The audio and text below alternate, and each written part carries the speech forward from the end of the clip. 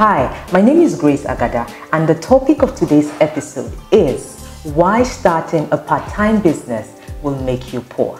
Starting a business is one of the ways to attract wealth into your life. The business world has produced the world's billionaires, but it has also produced the world's broke and frustrated people. To succeed in the business world requires that you dedicate time and effort to make it work.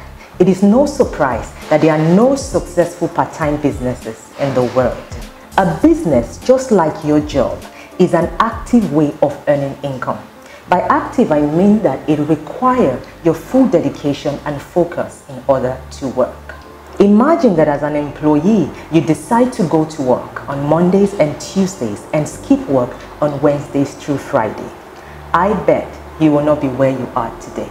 Now, if your job that has a CEO and other key management staff at the helm of affairs cannot thrive with part of your time, how then do you think that a business with you as the CEO will thrive with only a part investment of your time?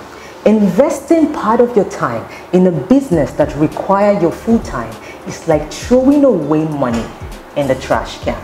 The more money you put in this business, the more broke you become. So what can employees do to earn more money? Employees have two choices. They can choose to exit the corporate world into the business world and face it full time, or they can choose to do a side hustle.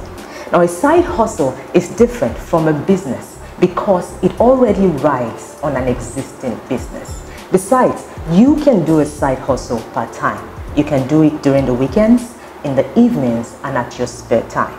This is the only way to earn more income as an employee. The other option is for you to enter the business world. Okay, thank you for watching today's video. I hope you enjoyed this episode. I'll see you next time. Bye-bye.